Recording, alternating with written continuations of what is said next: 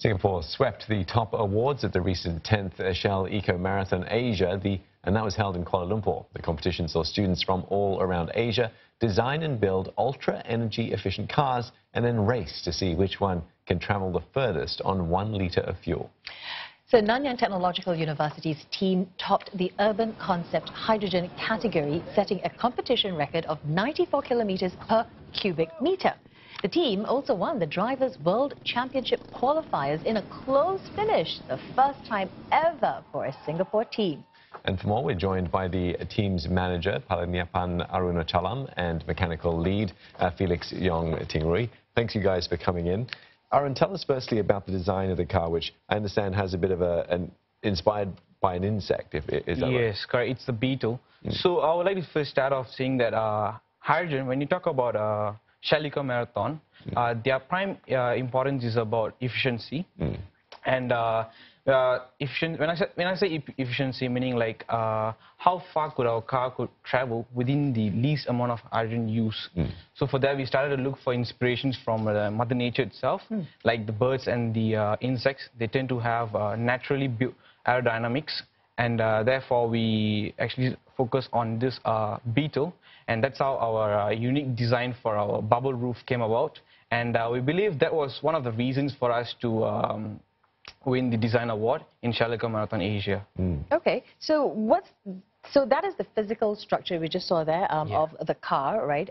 But you also have the materials that you brought in of the car. Why don't you tell us a little bit about, the material that you have in front of you?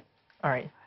So okay. So who wants to go first? Okay, Felix, why don't you go? So maybe I'll go first about this too. Okay. Right. So what I have here is the hydrogen fuel cell. And we can think of this as like the power supply for the vehicle itself. So what it does is it takes in hydrogen gas as the fuel, and as well as oxygen from the air around us. And what it does is it produces the electricity that powers the vehicle. Yes. So from here, it actually produces this electrical energy, and it's used to charge this up. So this is the supercapacitor. It's like a battery that stores the electricity that is generated from our hydrogen fuel cell, and it powers the motor of our vehicle.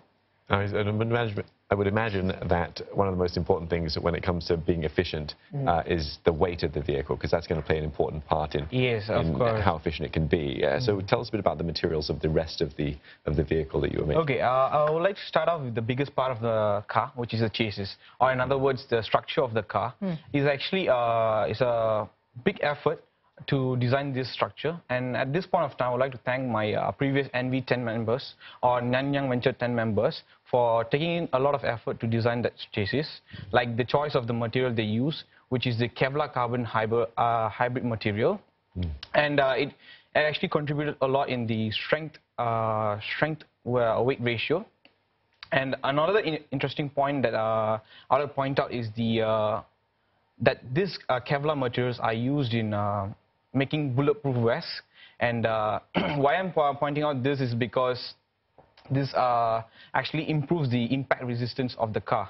Like, because in Shell Eco Marathon, most of the cars are traveling at an average speed about 25 to 30 kilometers. And if there's going to be any collisions, right, that could be actually damaging. So we needed a structure that could actually withstand such impacts. Therefore, we choose Kevlar carbon fiber, and there are other things as well. Okay, well, we understand that, as a team, you guys were very, very coordinated for this race.